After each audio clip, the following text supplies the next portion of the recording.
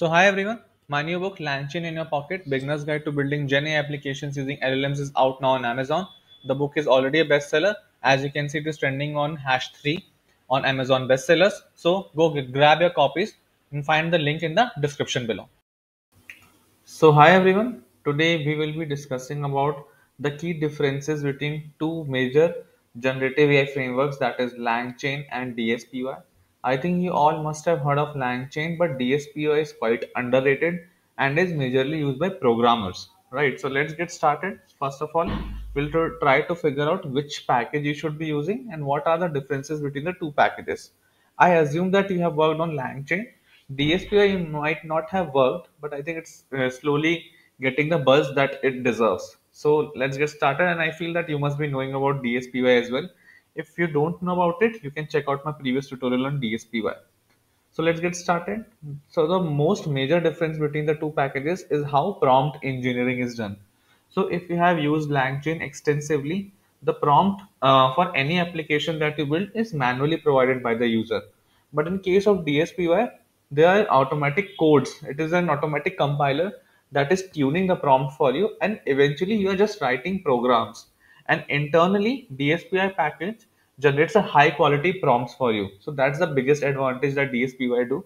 You don't need to tune your prompt. That is done by DSPy automatically. But in case of LangChain, that you need to provide manually. As already said, programming over prompting, DSPy prioritizes programming over prompting. So eventually, in case of LangChain, it's the opposite. It's more driven by prompts, but in case of DSPy, it is more driven by programming.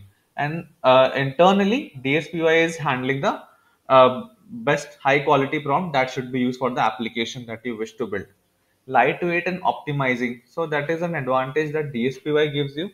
It is lightweight and hence can be used with production and automatically optimizes the prompt for you and hence good for large scale application. Control over prompts. When you talk about if you have worked on any generative AI application, you must be knowing that the role of prompt is very huge.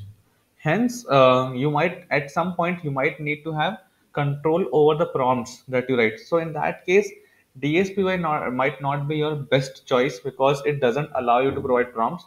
But that is not the case with LangChain. LangChain gives you more control over the prompts as you are manually crafting it and easy to use. So LangChain is generally considered easier to use as compared to DSPy. That has been my personal experience as well. DSPy is a little more complicated and is well suited for programmers only.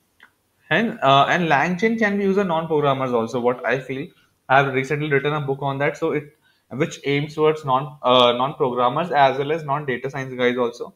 So I feel that LangChain is much easier to use and more quick if you wish to build out some POC and all. But DSPy can be your go-to tool when you're trying out something complex.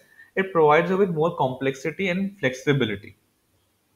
Talking about the community, I think LangChain has any day a bigger community, hence more help is available, more tutorials are available.